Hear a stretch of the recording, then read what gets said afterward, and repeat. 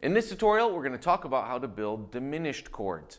We've already talked about how to build major chords with roots, major thirds, and perfect fifths, and minor chords with roots, minor thirds, and perfect fifths. Now we're going to talk about diminished chords.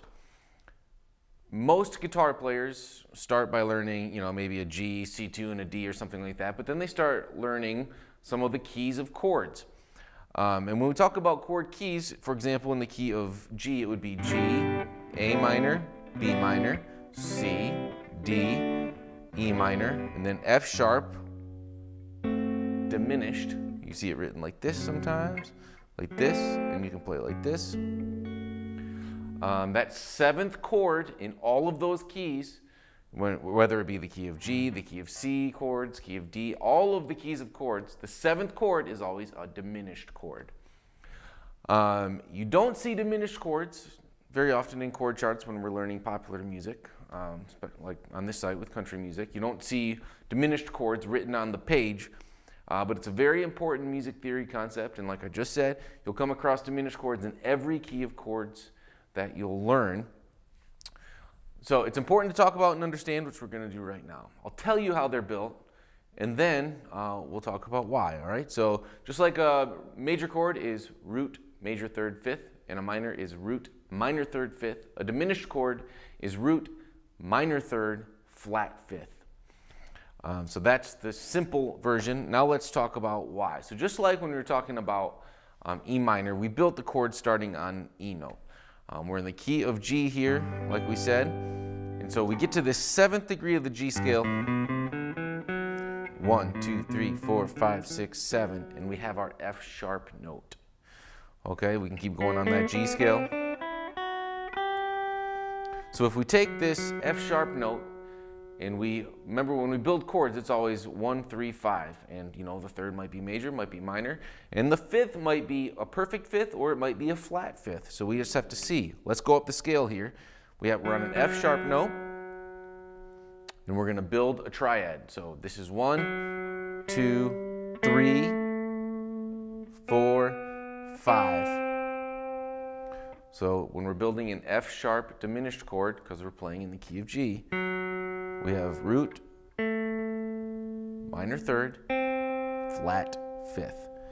All right, why am I calling it a flat fifth? Let's look at it. We have an F sharp note, an A note, and a C note. Just to make it easier to visualize, let's go up the neck instead of across here, all right? F sharp note, A note, C note. We can connect the dots with the G scale. 1, 2, 3, 4, 5. F sharp to A, what's that interval? Why is it a minor third? We have a half step and we have a whole step. So a half step plus a whole step is a minor third. All right, and from the A, what do we have there? We have a whole step and a half step. So a whole step and a half step, when you put that together, is a minor third. So another way to say this would be to make a diminished chord. We're going to stack two minor thirds on top of each other. Okay, that also is the same as saying root, minor third, perfect fifth. I'm sorry, root, minor third, flat fifth. If it was a perfect fifth, if this was the F sharp, we know on guitar next, this is a perfect fifth, right? Or you can go. So that would be a C sharp note would be the perfect fifth, but that's not in the G scale. It's a C natural. So this is the fifth in this chord, in the F sharp diminished. And instead of it being a perfect fifth, we're going to go down one half step from that perfect fifth, and it's a flat fifth. Root, minor third, flat fifth. Root, minor third, flat fifth. Root, minor third, flat fifth. So remember, when we're talking about a triad, when we make the distinction of, we're not talking about a chord, we're talking about a chord triad or a triad. We're just talking about identifying the three notes, triad, the three notes that make individual specific notes that make up that chord. And you can have, when you're just talking about a chord, you can have those three notes as many times as you want. So just like, that's a F sharp diminished triad. But we might want to play an F sharp like this. Or, you could play like this. And all we're doing there is we're adding a couple extra of those notes in. So here, we have F sharp, we have an A, a C, and an F sharp, right? And now you know how to build all those types of chords, and hopefully you're understanding that we build those chords all because we go root, third, fifth, and we do that based on the scale we're talking about. So to build the key of G set of chords, to get a G major, we would go 1, 2, 3, 4, 5, root, third, fifth. And that's a root, major, third, perfect, fifth.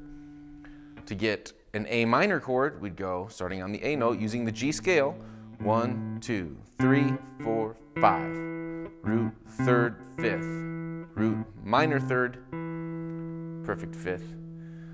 Same with all the other minor chords in the key of G, and like we just talked about, the diminished, 1, 2, 3, 4, 5, root, minor third, flat fifth. And you can do that with any scale, and that is how we come up with these keys of chords.